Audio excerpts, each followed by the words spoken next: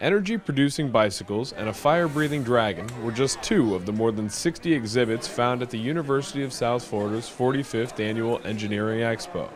Over 10,000 visitors from schools around the Tampa Bay region got the opportunity to see, hear, smell, and feel science up close. Teachers at the expo say this experience is something their students wouldn't be able to get in the classroom. This event just makes alive what science really is, that hands-on, not just books, but being in there, getting dirty, trying out different things. And so for students, it's that spark to lead into that engineering or that science field they might want to go into. It's really amazing to be here because there's a lot of experiments we never done, and it feels like if you've been here for the first time, you want to stay here.